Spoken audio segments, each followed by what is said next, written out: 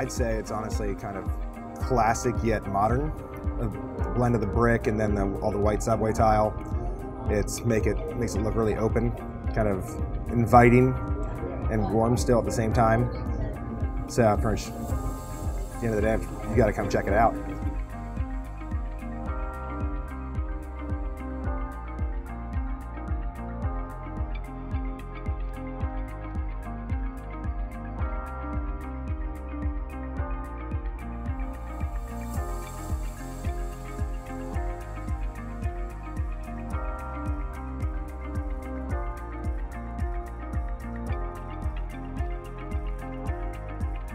Honestly, when people first walk in, it's kind of that wow factor, especially going back to where we were.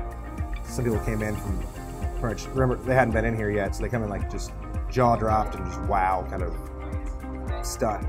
But pretty much it makes it a lot more open and inviting. It looks cleaner, it's not nearly as dark. I think all the colors and the subway tile and everything kind of makes it look bigger. It's overall more inviting, I'd say. I'd say the first thing is the openness. The flexibility with all the banquette seating. Because I know originally people were really scared when they heard we were having less booths in general, but then with the booth seating along the wall, I think everyone's kind of adapted and learned they actually do like it.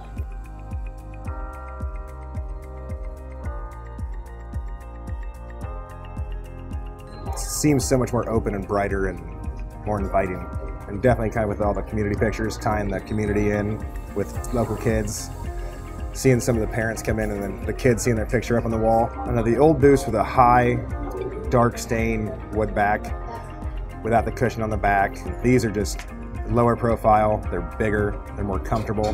The back cushion is great. The design and the fabric it pops, kind of ties it all together. It's warmer and people are more willing to sit around and socialize and interact. Definitely, I think it's done well for us for the renovation. I think that has definitely pushed sales up a little bit.